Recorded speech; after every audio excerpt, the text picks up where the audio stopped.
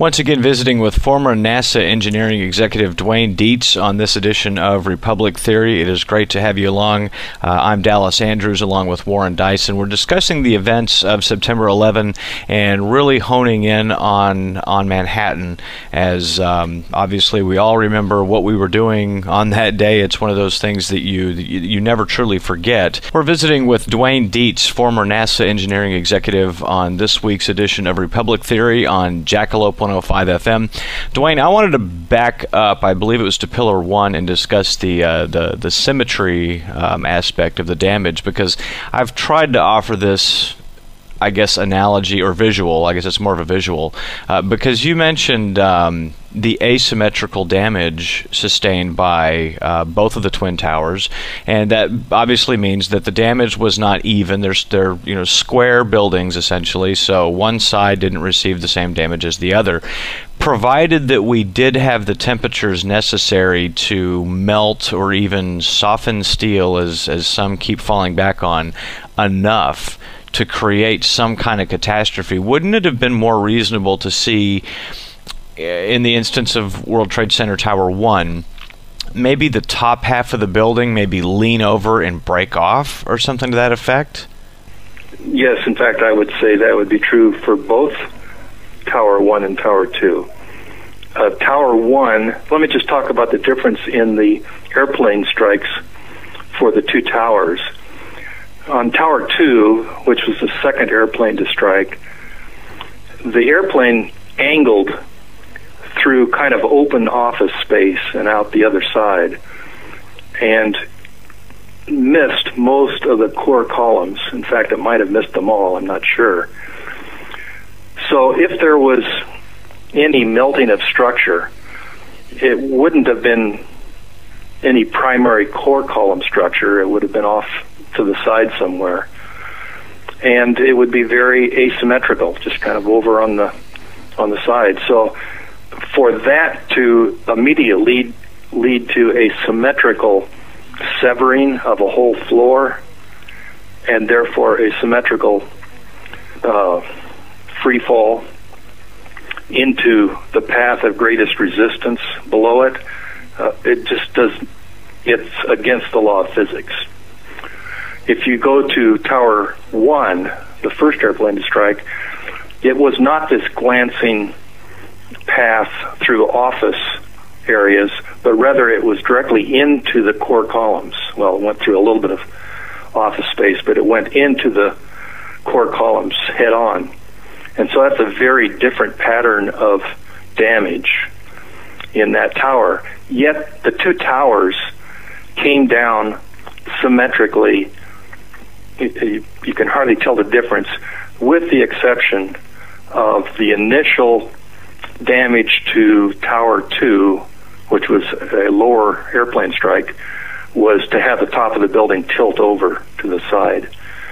And so that was asymmetrical tilt, but it then kind of destroyed itself before it continued falling. So it went from being kind of an asymmetrical tilt to being a totally symmetrical destruction the rest of the way down.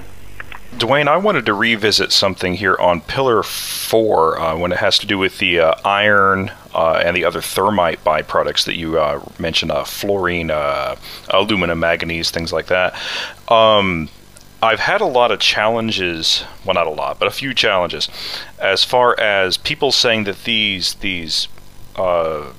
small molten iron spheres, that type of thing, could have been a byproduct of the cleanup process when they're using torches to cut the beams and that kind of thing. Now, from your perspective, what is it about these little spheroids that makes them absolutely not able to be a byproduct of the cleanup process? Well, the strongest reason is that one of the samples of dust was collected 10 minutes after the tower nearby went down, which was before any cleanup operations began. And the 4 samples of dust, and they were collected from different parts of Manhattan, were very consistent with each other. So we have kind of a timestamp within 10 minutes of the building coming down that is consistent with other dust. So that by itself rules out any cleanup operations as contributing here. And I did want to ask, what can you tell us about NIST? This organization now throughout the course of the show, we've referenced NIST, we've talked about the NIST reports, but honestly, I believe we haven't done necessarily a service to our listeners by explaining what NIST is. Could you advise us what makes up NIST? Okay, NIST stands for National Institute for Standards and Technology. It's a government laboratory within the Department of Commerce. It used to be called the Bureau of Standards, but they changed their name somewhere along the line. And they were given a charter in 2002, October of 2002, the charter to study the buildings. And it was written, and this is by the Congress and signed by the President. So their commission or charter to study these buildings and determine what should be done in the way of improving safety. That was kind of the emphasis of that charter. And a lot of what they came out with is recommendations for improved building codes that would enhance safety. But all of their study really was trying to understand what went on, supposedly. On the one that really dragged out was their study of Building 7. And it wasn't until 2008, August of 2008, that they finally came out with what they called their final draft report. And then they called for public comments at that time, and then issued their final report in November of 2008, about a week or so after the general election.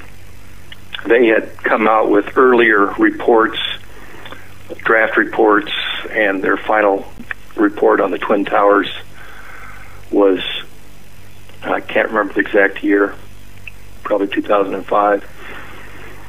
And they only went to the initiation of collapse, so they really didn't analyze at all any of how the building came down itself. They basically stopped short of all of that. In the NIST report about World Trade Center 7's collapse, I had heard that they had essentially admitted to the free fall speed timings that a lot of us have been aware of, and that they kind of confirmed that in their report. But I'm afraid I didn't ever find out how they explained away the timings being accurate for a free fall, and yet not explaining away that total removal of structure that you were talking about that would be necessary to achieve that type of thing. In your investigations into the NIST report, have you seen where they were able to successfully explain that away? Well, no, I don't think that they did explain it. What happened is they were claiming up through their August of 2008 draft report that the building came down 40% slower than free fall. So they made quite a change between August and November, where they in November said it was pure free fall for a little over 2 seconds. And what they explained is that there were 3 phases to the collapse. The first phase, or stage, I guess use the word stage. The first stage was some things starting to move, and they picked some initial point, which is basically we're not sure what they were looking at when they started the clock and started from 0. And then they got to stage 2, and that was what they said was free fall. And then they had stage 3, which was the remaining time. What they ended up doing then, and this is in November, final report, they looked at that total time between the start of stage 1 and the end of stage 3, and they said that total time, which I think was 5.4 seconds, 5.6, can't remember, that was the same time as their analysis. their computer models had shown. And they therefore concluded that that was in good agreement. But what we know of their computer models is they did not include any mechanism that would explain the free fall part of it. So they basically ended up kind of glossing over it and saying, aha, we have good agreement,